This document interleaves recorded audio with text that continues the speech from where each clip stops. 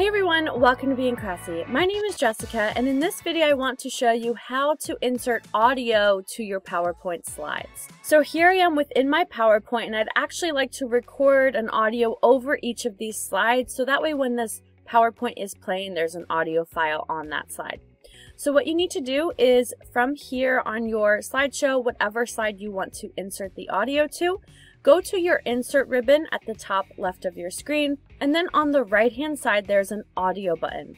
Click on the audio button, and then you can either insert audio if you're looking for a music file, you could do that. If you already have an audio file on your computer you'd like to insert, you could do that.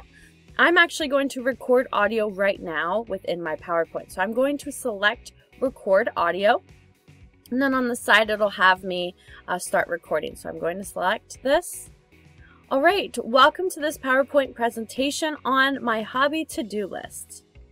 Then I'm going to click stop, and then I can either discard it if that wasn't what I wanted, I want to redo it, or insert it. And now you'll notice that the audio will be inserted because there's that little audio button.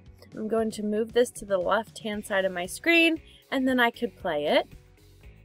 Alright, welcome to this PowerPoint presentation. And voila! So then when you start your slideshow, you'll have that audio there and it'll play. I hope this video helped you learn how to insert audio to Microsoft PowerPoint slides. If this was helpful, please like this video, share it out with anyone else who may benefit from it, and don't forget to subscribe to Being Classy. My name is Jessica, and I will see you in the next video.